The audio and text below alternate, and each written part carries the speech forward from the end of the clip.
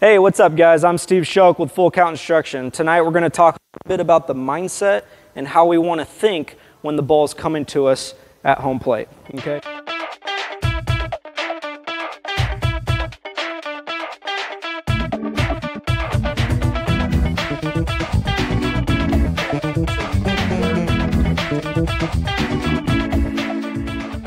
One of the drills that I like to focus on is taking the home plate and just removing it from the equation, okay?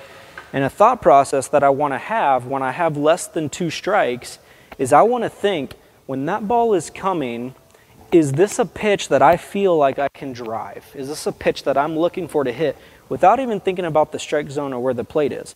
If I'm thinking about the plate and the strike zone that the umpire has determined, right, I feel like I'm more on the defensive side of hitting, and I'm trying to think, oh, is this a ball or is this a strike? Should I swing or should I take?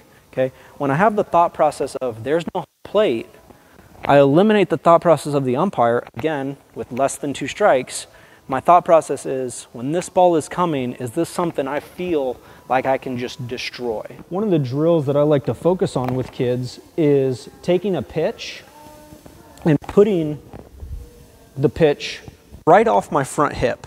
Okay, not even a strike.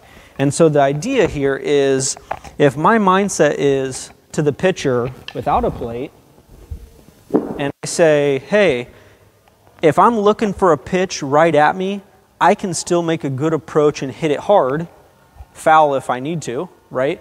If my mindset is the pitch is at me,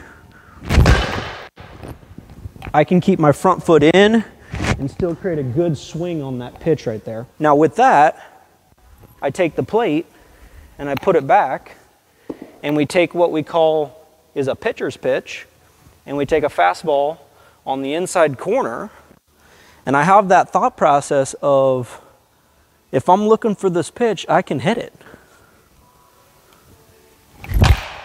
hard, okay? Don't want to forget, when we have 2 strikes, we want to know where the plate is. We want to know what the strike zone is, what the tendency of the umpire has been calling throughout that game, so we can protect, maybe foul off a pitch that's, if you have that inside pitch with the thought process of no home plate, all of a sudden that pitch becomes a lot more hittable than if I'm always thinking, is that a ball or is that a strike?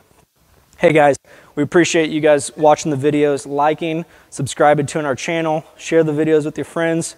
Catch you next time.